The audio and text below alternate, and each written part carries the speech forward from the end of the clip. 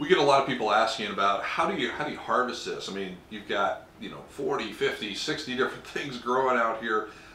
Isn't that a problem to harvest? And the answer is it's not necessarily a problem. It can be a challenge, and you're going to have things to harvest at all different times.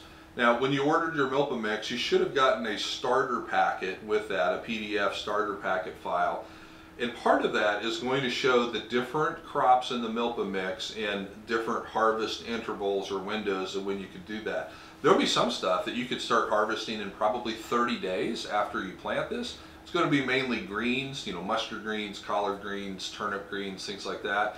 Those could be clipped and used in salads. Those can be used as fresh greens. And those will persist throughout the lifetime of the MILPA mix. And right up until a frost. Now, you want to be getting those when they're young and tender. They're going to have the best taste, the best flavor, the best way to prepare them. If they get pretty mature, then they're going to get a little more bitter. So the greens can kind of be harvested throughout. I would encourage you to refer to the listing on the starter packet, and it's going to show after 30 days be looking for this, after 60 days be looking for this. Some things are going to come on quicker, like cucumbers and some of the summer squash that you can be harvesting again throughout the lifetime of the MILPA. Some things are going to be kind of towards the end of the season, the melons and some of the winter squash. They're going to have to grow to a pretty mature level, a high level of maturity before they're really ready to pick. So that's going to be the end of the season. Some of the decorative gourds.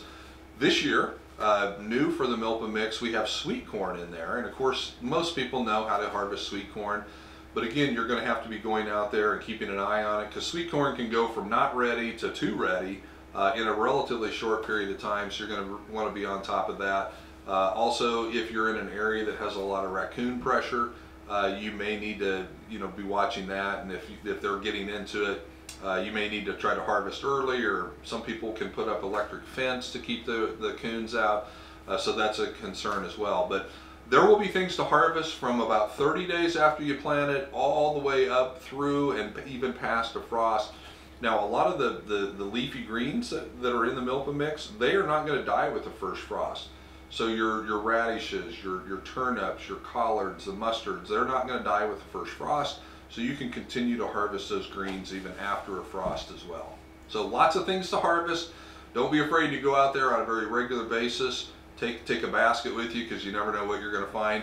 And frankly, that's one of the fun parts of the MILPA, is just going out there. It's kind of like a big scavenger hunt. You don't really know what you're going to come back with, but you won't come back empty-handed.